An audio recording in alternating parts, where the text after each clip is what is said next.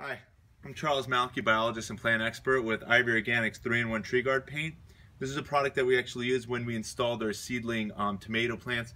This one here was actually installed in early March, so this one's about 3 months old now.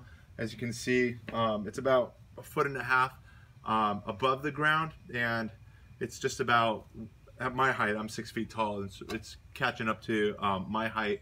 This plant, even though it's at 6 feet, or actually let's say 4 feet if we subtract 2 feet off the ground, this plant will actually grow anywhere from 15 to 20 feet during this growing season, which will take us all the way to August, September, maybe even October.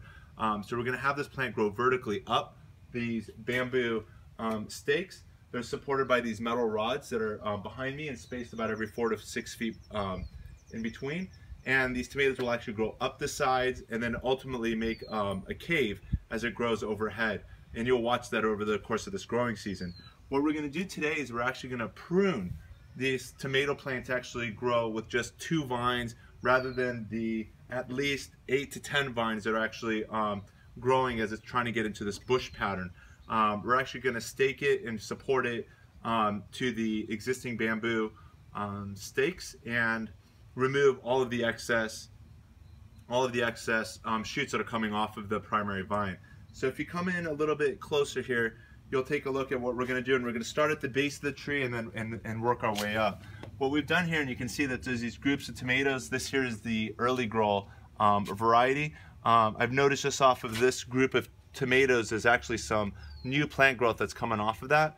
We don't need that. We want all of the growth to actually go into the tomatoes and not into making any more leaves or any more growth. So all of the energy is going to go into these fruits. The next thing, so we're looking here, this is the primary trunk of the tree. It goes up and then branches into these 2 branches, one that goes to my left and then the other one that goes to my right. What we're going to do is follow the primary branch and any excess shoots, such as this one here, and I'm usually removing these about every week. As I see them coming out, I usually remove them, but for the sake of this video, I've left it. So this is the first shoot that I found that's coming off. We follow the branch up, and then we see another fork. And remember, we're only keeping this as 2 vines and not anything more. So this branch appears to be new, even though it's large and it's starting to flower if we take a look over here. But again, our goal is not to grow this as a multi-branched tomato. We want 2 branches and all of the energy to go into that fruit production. So this large branch is coming out. If we continue following this up, we're going to end up here. I see that there's another shoot in the back. I can actually just pinch that back. And here this branch comes out. We continue going up. There's another shoot over here. I'm going to remove that. And we continue up. And here's another shoot over here. That comes out. And then we follow this up further. And you can see here it's also forking, creating another 2 branches. We can see that the primary branch is over here with the flowers. This here is growing and getting ready to do its flower production over here, but this comes out. And we continue up and we follow. This is the primary. This here is another shoot over here. So this here comes out as well. And that'll all go into our compost pile. So you can see that we've now trained it to actually have 1 stem. Here's another little shoot. You can start removing it even when it's this small. I just noticed as we follow the path, there's an additional branch over here on the back. As you can see, it grows quite a bit until it finally gets into its flowering state, whereas the primary branch fruits about at every leaf level or every other leaf level. So it's far more productive to actually work with just 1 or 2 stems as a tomato vertical garden. So that's actually going into our compost pile. All the additional branches that we've got will go back here into that pile. And now let's take a look at so now that we've got this, in position, we're going to take a piece of twine. We're not going to tie this back and support it. So we're going to go and tie this here.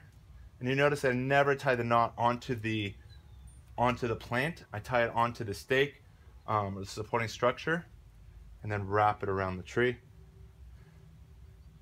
And then pull it back. And I don't go too tight on this. There's room, as I'll show you here.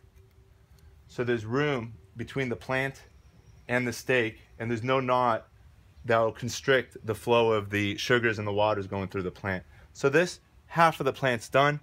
We'll do the other half just for further practice, so you can see this process all over again. So we're going to follow it again. We're following the branch up from the main trunk, going up this branch. There's a shoot that comes off the side over here. So we're going to remove that. Even though it's flowering, I know it's hard to do. You think it's going to be more fruit, but we're going to get far better quality fruit by doing what we're doing here today. So then we're going to follow it up. We're looking for additional shoots. Here's another shoot. This comes out. Following it up, following it up. Here's another large shoot that came off. Again, this is something you should be doing weekly. This is about 3 weeks of growth that's coming off the plant. So that'll go into our compost pile as well. Going up, another shoot. That comes out. And now here's 2 large stems. It's almost difficult to see which one's which, but this one here is full of vegetative growth, a lot of leaves, whereas the primary branch, which is right behind it, is covered with flowers, as you can see back here with all these yellow flowers. So we know that this here is the offshoot. So we're going to remove that. And we're pretty close to done. So now we got to support this as well. So here we are. Again, we're going to go with our twine. Cut a length. As we demonstrated before, you're going to want to tie it to the supporting structure and not tie any knots onto the actual plant. So there that is. I'm going to then grab it, wrap it around, and pull it up.